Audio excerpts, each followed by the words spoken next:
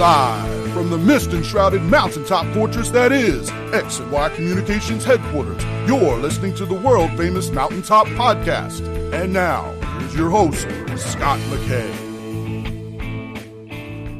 How's it going, gentlemen? Welcome to yet another episode of the world-famous Mountaintop Podcast. My name is Scott McKay, at Scott McKay on Twitter, on TikTok, and on Truth Social, Real Scott McKay on Instagram. You can find all the YouTube goodies by searching my name at youtube.com. The website is mountaintoppodcast.com. More on that later.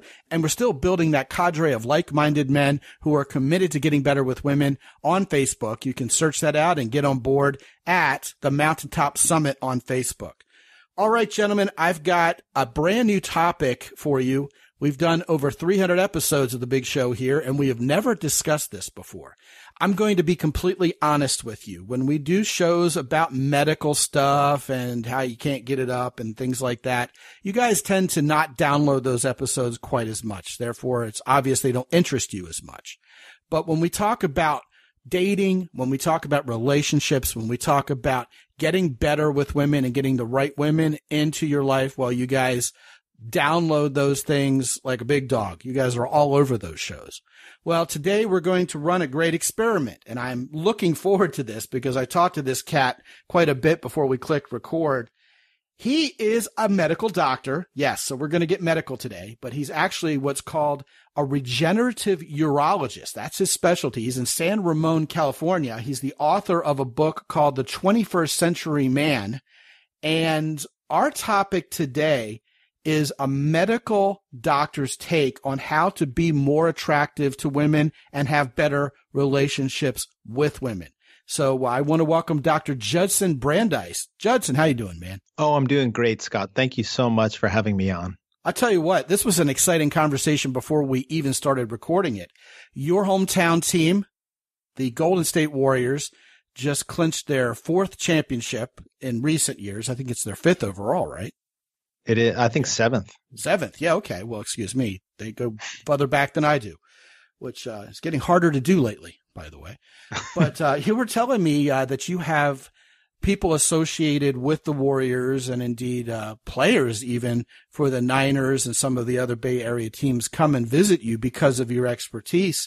And that's pretty exciting. So I wanted you to tell us what it is about your unique specialty that attracts guys who are looking to be at the top of their game. I think that's a pretty good way to ask it. Yeah, no, that's a fantastic way to ask it. And so I'm a urologist. I do clinical research. I've trained at some of the top institutions in the country. I've been voted the top urologist in the San Francisco Bay Area for the past 9 years.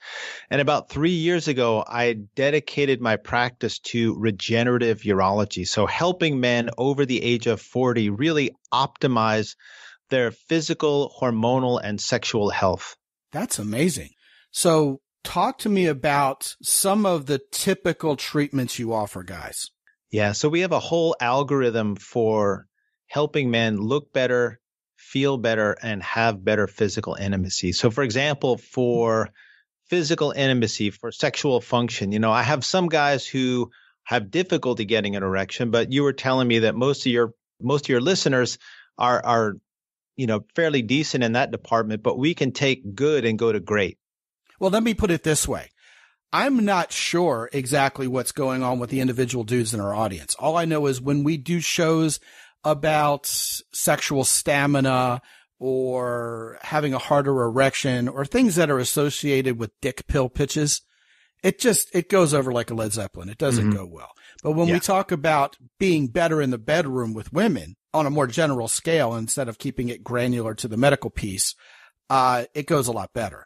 And I know what you're talking about here is overall maximization. You're not trying to medicalize the social. You're simply put helping men be more sexually healthy and, well, better sexual athletes, right? Yeah, I mean, I think that's a great term, better sexual athletes. I mean, I could go from A to Z, but I want to do something that's most relevant to your listeners. And I think optimizing or creating better sexual athletes really is a good way to think of it, right? And so one of the first things to think about is if you're an athlete, like you're competing for the club tennis championship, when is the best time for you to play that tennis match? Is it 11 o'clock at night after you've had a big meal and a bunch of wine? Or is it during the day, when you're better hydrated and you're more clear and you haven't had alcohol, et cetera, et cetera. So, as we get older, 50% of men over the age of 50 will have some degree of erectile dysfunction. So 40% of men in their 40s, 50% of them men in their 50s, 60% of men in their 60s. So we're all victims of the aging process, and it's all sort of a natural process of slow decline. And so we have to think about how our sexual performance is as blood flow, as circulation. How can we maximize or optimize blood flow?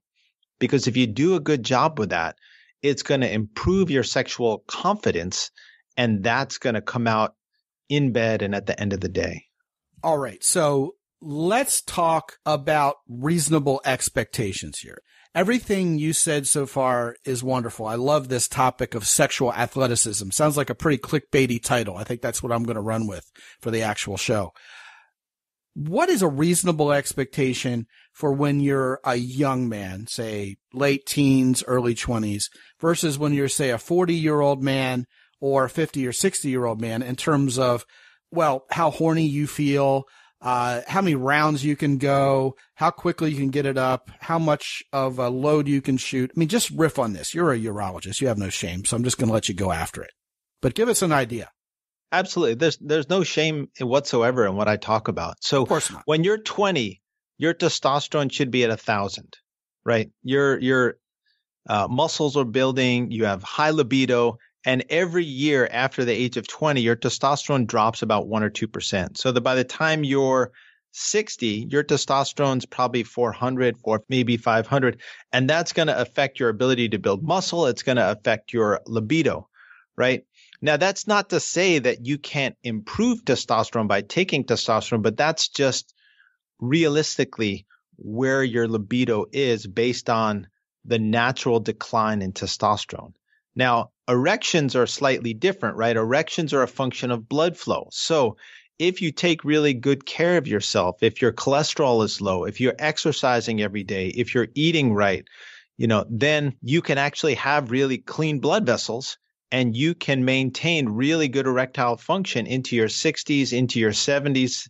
I even have guys in their 80s who still have a very active sex life. So a lot of that depends on how you take care of yourself. Now, if you're overweight, if you're smoking, if you're drinking, if you eat a diet that's really high in cholesterol and you're not taking a statin drug, then your erectile function declines in your 40s or 50s or 60s. Fortunately, one of the reasons I went into regenerative urology is there are things that we can do now to help supercharge your erectile function and get you back to where you were when you were in your 30s or 40s. Okay, so if I'm a 50-year-old guy and I could drop the hammer on my old lady twice a day and get it up, am I doing pretty well, or is that average? You're doing pretty well. Okay, so by the time a guy is 40, 50, there's typically a noticeable decline. I mean, I've heard some of these poor bastards, Dr. Judson, say, oh man, guys, don't ever get married because by the time you're 36 or 37, you don't want any more anyway. And I'm thinking to myself, man, that's awful young. And I found myself single again at that age, and it wasn't the case for me. And I am now 55 years old. And I mean, I'm not trying to brag or anything. I'm just trying to gauge myself against some of the other guys out there because listen, I'm no 55-year-old triathlete, but I still feel pretty sexually healthy. And I still don't have a whole lot of problem getting horny and having sex with my wife. It seems like it still comes pretty naturally. I'm pretty happy about that based on this anecdotal evidence other guys have given. But I wanted to hear from you what these reasonable expectations are. So if we're doing pretty well at that rate, then I guess that's at least a baseline, correct? Yeah, I mean, it is a baseline, but I think it's important to get a realistic gauge on what men's health is in the United States. So, for example, 40% of men are fat or obese in the United States. And by the end of the decade, it's going to be 50%. I thought you were going to say by the end of this show, it's going to be even higher. Yeah, it could be. I'm sitting here munching Twinkies over here. You're doing the same. Yeah. Half of men have high blood pressure. 15% of men still smoke. 12% of men don't even have health insurance. And 100 years ago, women lived 1 year longer than men. Now women live 5 years longer than men. So I'd say on average, a lot of men out there have physical difficulties, and those physical difficulties manifest as erectile dysfunction. So one of the first things that goes in circulation is erectile function. Right. I've heard that before. One of the first signs that you're having perhaps a heart condition or you're starting to experience some form of atherosclerosis is that you can't get it up anymore. Is that correct? Exactly. So, when you're in 20s, you get morning erections every day. Sometime in your 30s or 40s, you'll begin to lose your morning erections, right? And that's because your overall circulation. Or only sometimes? Usually just sometimes. Okay. But it's a gradual decline. But usually 10 years after you lose morning erections, you'll have an epic fail with your partner, your spouse. And 10 years after that, you'll end up with some sort of cardiovascular disease, a heart attack, a stroke, an angioplasty, those kind of things. So erectile function is a really good indication of circulation. And that's a good wake-up call for your circulation isn't as good as it should be. And that's when you start to do something about it before it's too late. Now, that's all well and good, but there's a lot more to being a sexual athlete. And I'm sure you have a more generalist take on being sexually attractive to women, well into your middle age and perhaps beyond than simply whether your dick's getting hard or not. Talk to me about alcohol and diet and how those factors not only affect our sexual performance, but our overall attractiveness, including our appearance and our mood. I mean, obviously we're going to get fat if we eat too much. We get bags under our eyes if we're drunk all the time. But what are some of the more subtle features of that some guys might not be aware of? Yeah, no, those are two really important things, alcohol and food. And alcohol for me is four things. First of all, it's very much ingrained in our society. So, when you're younger, you go to the game and drink beer. When you're older, with your partner, you drink wine. When you're even older than that, you go out with your guys, you drink whiskey. But really, alcohol is three things. It's a depressant. So the class of medication or drug that it's in is a depressant. Second of all, it disinhibits you. So for some people, that's a really great thing. If they're shy or if they're inhibited or they're reluctant to do something, go up to a girl, then they'll drink alcohol. But on the flip side, a lot of the stupid things that we do in life relate to alcohol consumption. And then the third thing is it's empty calories. So if you have 2 glasses of wine a night, every night for a year, or 2 beers or 2, glasses of whiskey, you'll put on about 25 pounds of extra fat. Man, that's crazy. Yeah, it is crazy. And I'll sit here with my patients in the office and I'll have them take out their calculator on their iPhone and I'll have them do the math. And it just absolutely blows them away. Well, what about the red wine storyline, though? If I drink a couple glasses of red wine, I'll actually be healthier and lose weight like all the centenarians in Italy do. Yeah. Well, they used to think Coca-Cola was really good for you. They used to have cocaine in Coca-Cola. And smoking was good for you. Yeah, smoking is good for you. If you look at who produces those studies, it's the red wine industry. Exactly. Yeah. Like there's a supplement called maca, right? And people take maca. They think it's so great for them. But if you actually look at the studies, the studies are sponsored by the government of Peru. And if you look at where maca is actually produced, it's Peru. That's amazing. So do you think that those were really double-blinded, well-controlled studies? No, of course not. Not exactly objective. Let's be real. There was an article in The Lancet, which is the biggest British journal, on 60,000 people, and they looked at their drinking habits. And what they found is 0 to 1 drinks a day didn't affect your longevity. If you'd had 1 or 2 drinks a day, you lost about a year of your lifespan. If you had 2 to 3.5 drinks a day, you lost about a year or 2 of your life expectancy. Over 3.5 drinks, you lost maybe 4 or 5 years of your life expectancy. It's really coming out now in the literature that no amount of alcohol is good for you. Wow. Yeah, it does appalling things to your system. I'm not telling people, not to drink. I'm just because that's not what I do with men. Because you can't tell a man what to do. If you tell a man, like, listen, dude, you got to stop drinking, he'll just look at you and say, screw you. I'll do whatever the hell I want. Right. I give people data. I give people facts. And then you make up your mind on your own. Now, you mentioned eating a lot of high cholesterol foods. I'll tell you, this is projection, obviously, but I can only speak from my own personal experience because I don't have a waiting room full of patients the way you do. But for me, it's not only the alcohol, but the carbs. If I start loading up on carbs and drinking alcohol, 3 days from now, I'll feel like I'm 80 years old. If I kill the carbs and generally go on a keto diet and cut the alcohol out completely, Judson, I'll feel like I'm 28 again in 72 hours. It's like magic. So there's something to this. Yeah, absolutely. Well, the thing is, most people don't understand what carbs are. And most people don't understand what keto actually is. And that, it's very easy for them to get tricked, buy keto this, buy keto that. Sure. And I can give you 2-3 minutes and you'll understand the whole thing. Well, go for it, because I think a lot of guys are struggling with a body chemistry where they're, perhaps insulin resistant, which is a buzzword nowadays. Yeah. And when told that, I mean, you're on the track to becoming diabetic. Oh man, if you're diabetic, you're hosed. Yeah. Being a diabetic is a catastrophe. Yeah. Because diabetes blocks small blood vessels. Okay. Where do you have small blood vessels? Your eyes. If you block blood vessels in your eyes, what happened? You become blind. You have small blood vessels in your vasculature, right? If you block the small blood vessels, you get high blood pressure. You have small blood vessels in your kidneys.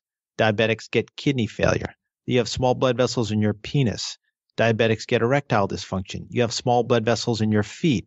Diabetics get amputations because they get sores on their feet because they can't feel their feet because they get neuropathy because their nerves don't work down there, right? So then they're clumsy. They kick something. They get a sore on their foot. The sore doesn't heal. They get infected on their foot and they end up losing their foot. So the moral of that story is don't be diabetic. Yeah, don't be diabetic. But we have an epidemic of type 2 diabetes in this country. And it's because 40% of men are obese, are fat. Okay. Now, the thing is, fat in nature is really good. Did you ever see the TV show Naked and Afraid? I try to avoid it at all costs, but I've heard of it. It's a great show, right? So there's a hot guy and a hot girl, and they get sent off to the jungles of Belize, right, with a machete and a fire starter. And they record what happens for 3 weeks. And in those 3 weeks, usually the guys and the girls will lose about 20 pounds, right? Because in nature, in order to eat, you have to kill something, or you have to find a fruit or a vegetable that's ripe. It's actually hard to get food in nature. Whereas, in society, all we got to do is call up Uber Eats and we have a 2,000 calorie burrito that arrives on our doorstep in a couple hours. And yet America's the world's worst place, and there's never been a worse time to be alive, right? Well, no, it's one of the greatest times to be alive. But I'm joking. It's just people who are experiencing abundance tend to complain the most. Yeah. Yeah. Anyway, I know. Continue. My 5G is so slow. I know. First world problems. Yeah. Fat is a luxury, right? Animals that are fat are healthy, right? But humans that are fat, are taking in too many calories. So, okay, what is a calorie? Calorie is a unit of heat, a unit of energy. And what is the source of all energy in the universe? The source of all energy in the universe is the sun, right? So the sun shines on the planet and the trees, right, have chlorophyll. They grab that energy. But what do they do with that energy?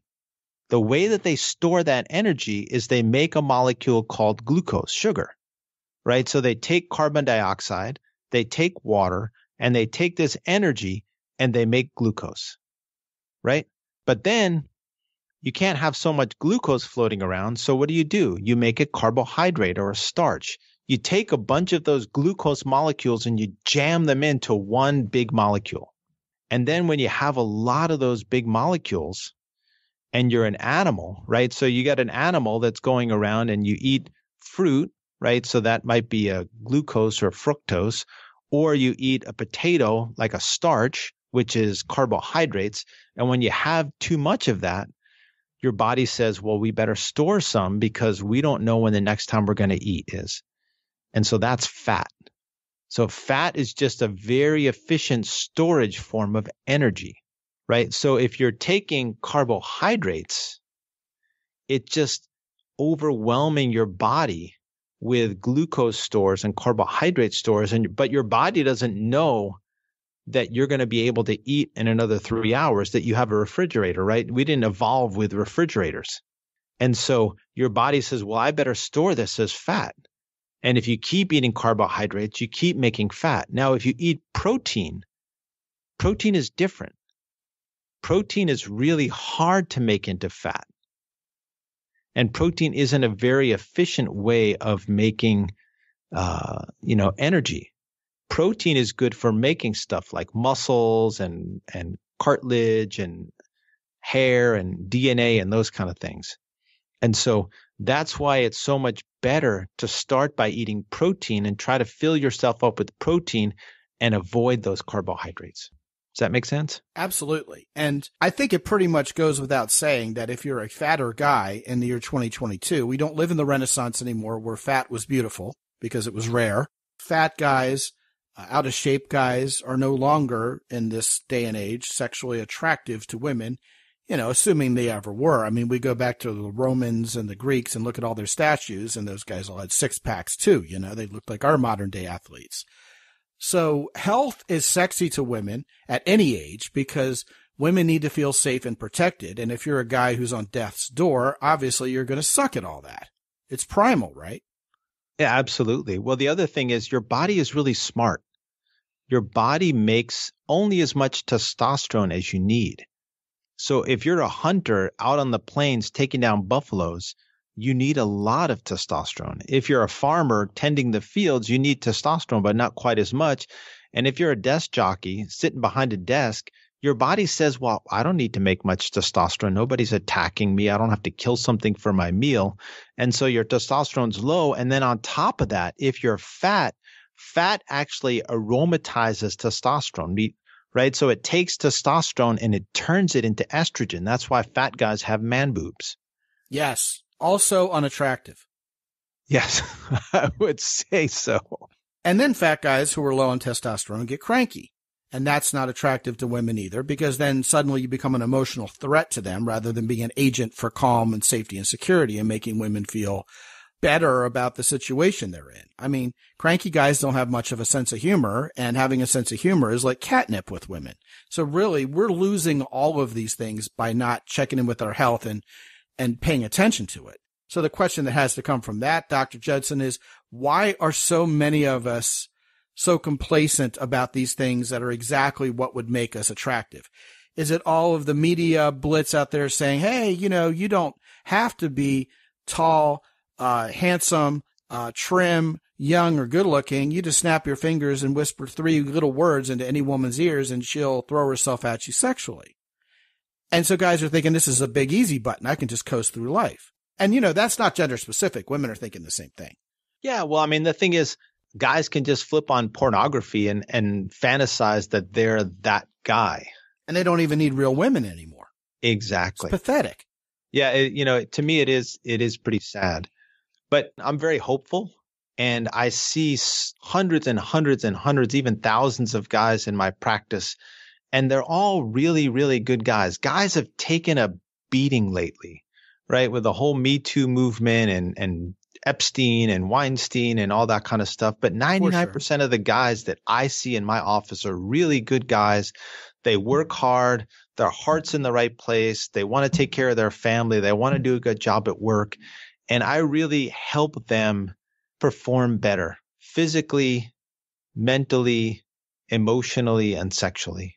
And that's why I wrote The 21st Century Man, is because I've really been blessed with an incredible education. And I wanted to take everything that I knew and everything that 60 of my national expert colleagues knew and put it into one massive book to help men live a better and happier and healthier life. Now, your claim is this is the most medically accurate men's medical advice book ever written. Yeah, so it's 101 chapters. It's over 900 pages, and it's written by myself and 60 of my physician and men's health colleagues. So, I don't know that much about the heart. I don't know that much about eyes.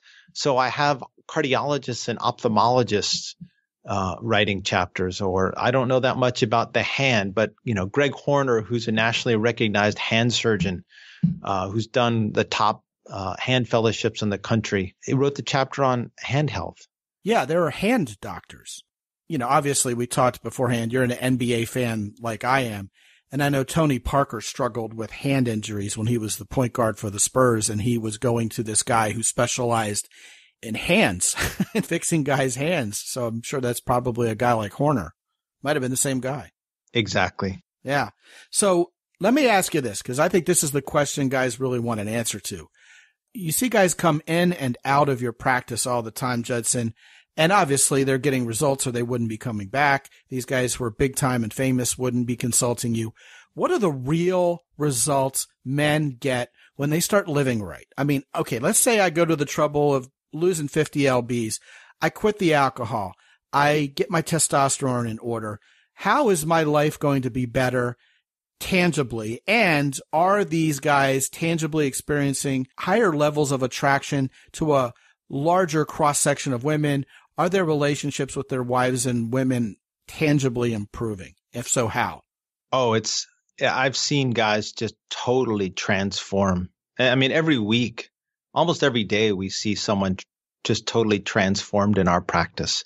I mean, when you lose weight, you have so much more energy. I tell people it's like carrying around a 50-pound backpack every day. Your knees and your joints and your feet, you're exhausted. So when you lose that weight, you feel so much better. When you boost testosterone, it's like someone turned the light on in a dark room. When you use low intensity shockwave therapy and a nitric oxide booster and PRP to improve erectile function. I mean, I have guys, there's not a week that goes by that someone isn't crying in my office, just either because they're so desperate, or the flip side is they're so happy. I mean, I had a guy come in the other day. He hadn't had an orgasm in 6 or 7 years. And with some of the technology that I have in the office, he was able to have 3 orgasms in one weekend. I mean, it's incredibly dramatic, the difference between when you don't take care of yourself and when you learn to take care of yourself and you take all the steps that you need to take care of yourself, not just physically, but also mentally, emotionally, in relationship, and also sexually. Yeah, I'm assuming that technology in your office was not Pornhub, correct? No. Okay. Just level setting there. Although I am a sexual wellness advisor for Pornhub. Fantastic. What does that entail? Yeah, I make fully clothed educational videos. A friend of mine runs there's actually a Pornhub wellness site, which is, totally clothed, totally legitimate, and provides really good educational information for people that are on Pornhub. We had a guy on about 6 or 7 shows ago who does the naked, not safe for work version of that. It has millions of viewers. I thought that was interesting too. I guess there's a time and place for everything. Yeah, I don't think millions of people would follow me if I didn't have my clothes on. Hey, you got to walk the talk, Bubba. Yeah. I think you're just being humble. All right. So enough about us. A couple questions here. You mentioned emotional health. And that's a place where guys really are extra careless in terms of our mental health, our emotional health. All of that's related. We think a lot about, getting in better shape and being buff and looking good and feeling good. But we're infamous as men for just letting our emotions and our well-being just lapse into, the red zone. We don't need any help from anybody. We don't need to ask for directions. If we have a wife and kids and our family is in crisis, our wives may even expect us to shoulder that whole burden and be the rock of Gibraltar for the whole family. Meanwhile, we're dying inside. Meanwhile, the effects of stress are documented. You talk about how men are dying younger than ever. And a lot of it is attributed to stress and us doing dangerous things and being lazy and sitting around and watching others live life on TV and eating fake food. And man, it just seems like there's this conspiracy to keep us unhealthy. How can we guard our mental and emotional health? And I understand that that's not your wheelhouse, but you probably still know more about it than the average Joe. So have at it. Yeah, so there are great sections of the book on mental health. So chapters on depression, anxiety, work-life balance, and there are great chapters, a whole section on relationship skills also written by therapists and fatherhood experts. And there's an amazing chapter written by Susan Bratton, who's an internet sex expert. We know Susan. Yeah. I don't want to say intimately, but we know her very well. She's been a friend of mine for 15 years and has probably been on this show 3 times now. But yeah, sure, we know Susan. She wrote an amazing chapter called How to Please a Woman. Well, it is amazing to know how to please a woman. Yeah. And there's another amazing chapter in the book written by a friend of mine who's a male gynecologist on what men need to know about menopause. Fantastic. Yeah, it's an amazingly well done chapter. And the thing is, like, say you're 55, your wife's 52, everything seems to be going well. Then one day your wife comes home and you're like, holy crap, who the hell is this? This is not the wife that I went off to work in the morning and I came home to like a totally different person. If you don't understand what's going on hormonally in menopause and you don't empathize with your spouse, your relationship could go in a direction that you really don't want it to go. But if you actually read the chapter and understand what's going on with your spouse and understand the aging vagina, right? The vagina undergoes changes in menopause that really aren't favorable. But if you can talk to your spouse about maybe let's get you on some estrogen and maybe let's start using some silicone-based lubricant, you can save your sex life in your 50s and 60s and 70s. And I think a lot of guys know that. And I think it's fair. Women go through menopause. I had a guest on this show talking about andropause, which is apparently a thing also. So all of this focus on our health, not just to stay alive, live longer, feel better, but to be more attractive and better in our relationships with women, really is profoundly important. And there's so many angles to approach this from. It seems almost intimidating. And indeed, a 900-page book, dude, that's heavy. That's a thumper. That'll leave a mark when you drop it on the table. So I'm assuming that this is an encyclopedic volume rather than something you'd read like a Hardy Boys novel. Yeah, no, it's not meant to be read front to back. What I would suggest is read the introduction, read the first chapter, go through the table of contents, which is 8 pages.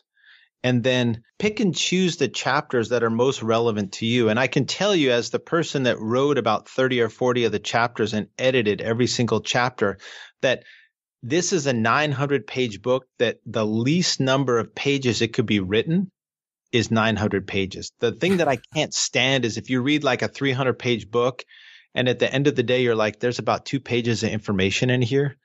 There's like literally 900 pages of information in this book, but it's written in kind of a fun way. I have quotes and jokes and stories, and I think you'll really relate to the way that it's written because most of the authors are men over the age of 50. Oh, so it's written in a way that's free of medical jargon. You're not trying to impress us with all of your medical textbook knowledge.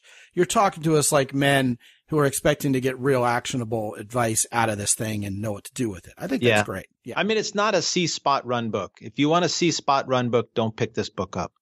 But you're not insulting our intelligence. Yeah, I don't want to insult people's intelligence. I have a lot of respect for men and men's intelligence. And if a man puts his mind to wanting to understand and learn something, then this is a great book for you because there's incredible density of information in this book. But if you're looking for a C-spot run type book, this is not it.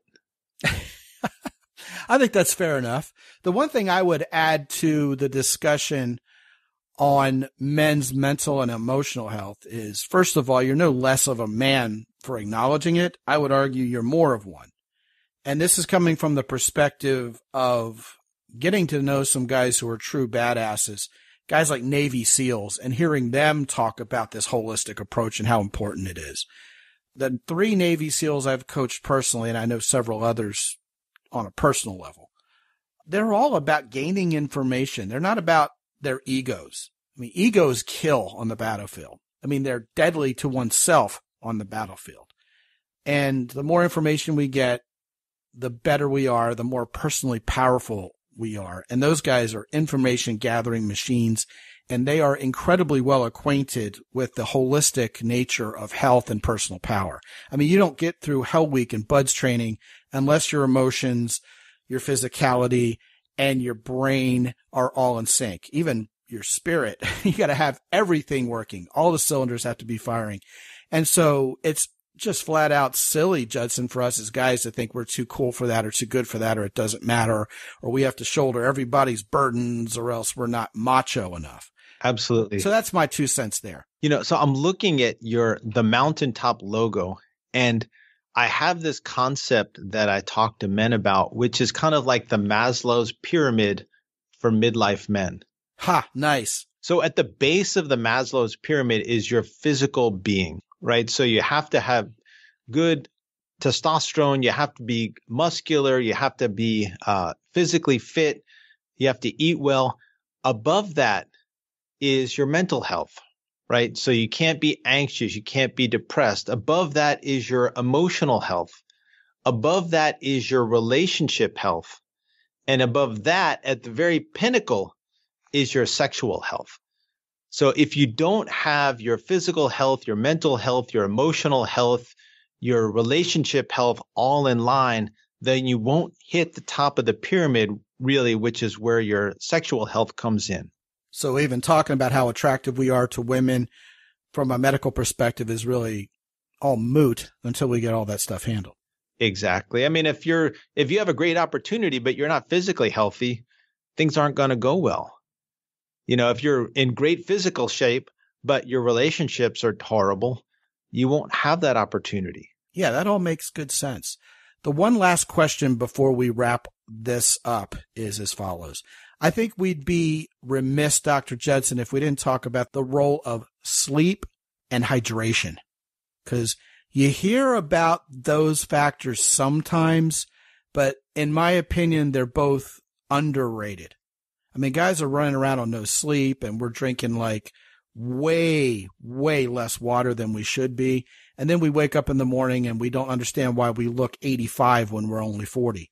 You start drinking a gallon of water a day for about a week and a half, and you're going to look in the mirror and you're going to be flabbergasted. You're going to look 20 years younger. And you actually carve yourself out 7.5, 8 hours of sleep a night.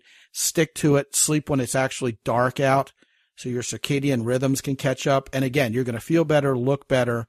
And of course, that doesn't supplant anything else we talk about here, but there is something to that, isn't there? Yeah. So I'll take on water first. As a urologist, I know a lot about hydration and fluids. Look at your urine. If your urine is a light straw color, you're perfectly hydrated. If it's clear, you're overhydrating. And if it's dark yellow, you're underhydrating. And hydration is important because if you're adequately hydrated, your heart doesn't have to work that hard to pump blood. Which is why if you get good and drunk, your heart rate goes up. Of course, because alcohol dehydrates you. And man, we're not even going to talk about the kidney stones you get when you start dehydrating yourself. Yeah. And I wouldn't wish that on my worst enemy. Let me take on sleep. And I'm not a sleep expert, but I've learned a lot about sleep in writing this book and some of the other things that I do. Sleep is a really amazing restorative aspect of our life. So the first third of sleep is just sort of getting into sleep. The second part of sleep is physical rejuvenation. So that's where you build muscle. You don't build muscle in the gym. You build muscle in bed. And the third part of sleep is the psychological restoration. That's where you process all of the crazy events that occur during the day. So if you don't get adequate sleep, you're not going to build muscle and you're not going to be in good shape psychologically. Now, another thing that happens during sleep is you get erections, right? I had a 42-year-old patient the other day that had 20-year history of sleep apnea. It comes in with erectile dysfunction, right? The reason he's having erectile dysfunction is because he's never getting into REM sleep, which is where you get nighttime erections. And if you're not getting nighttime erections, you're not going to get daytime erections. So sleep is important for nighttime erections. And then another really important part of sleep is if you look at your circadian rhythms, your testosterone levels are highest at 8 o'clock in the morning, and they're lowest starting around 3 or 4 o'clock in the afternoon. And guess what happens when you go to sleep? Boom, all of a sudden testosterone levels start to rise again. So you're doing so many important things when you sleep. It's not just, lights out, wake up in the morning. Your body is very active, putting itself back together after a long, hectic day. Man, that's all so powerful. His name is Dr. Judson Brandeis. He's in Northern California, San Ramon, California, to be precise. I've been to San Ramon so many times when I used to work for Lucent because there's a big Pac Bell facility there. Beautiful part of the country, by the way. And he is the author of The 21st Century Man. I have put that book at the top of my Amazon influencer queue, which you can check out by going to mountaintoppodcast.com/Amazon. And also when you go to mountaintoppodcast.com/Judson, Judson, you'll be able to grab a copy of Dr. Judson Brandeis's book as well. Fascinating conversation, and one that I think is very relevant to most, if not all, of the men listening to this particular show. Thank you so much, Dr. Judson, for stopping by today. Hey, my pleasure, Scott. Thank you so much for having me. Yeah, man. Great show.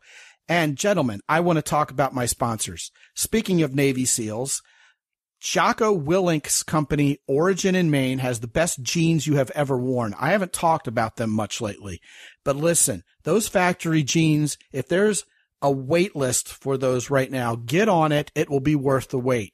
These jeans will probably outlast you. They will look great whether you're going to work or whether you're going to play or going out on the town.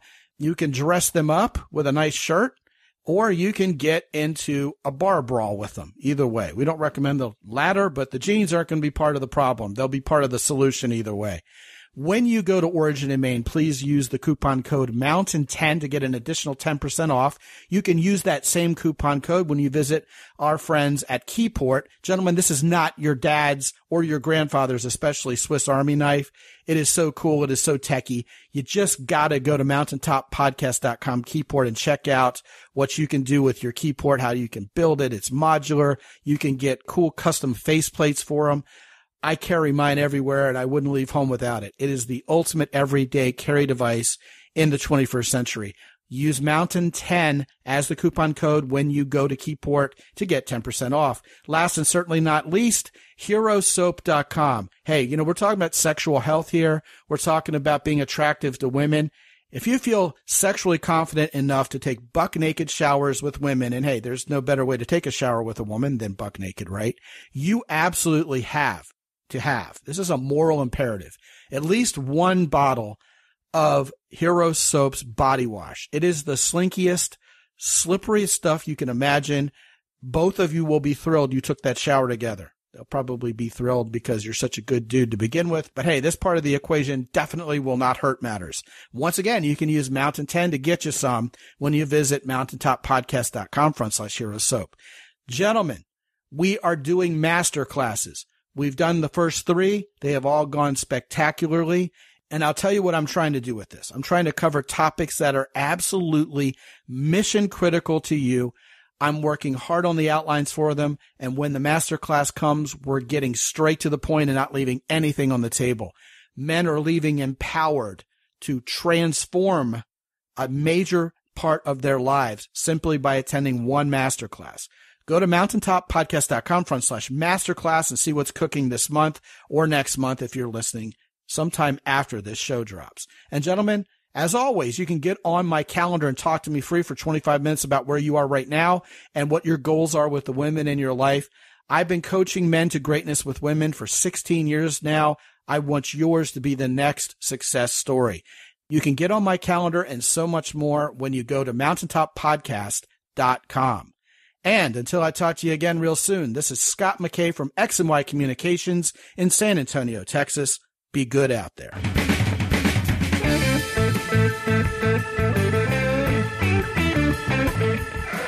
The Mountaintop Podcast is produced by X&Y Communications. All rights reserved worldwide. Be sure to visit www.mountaintoppodcast.com for show notes. And while you're there, sign up for the free X&Y Communications newsletter for men. This is Ed Roy Odom speaking for the Mountaintop Podcast.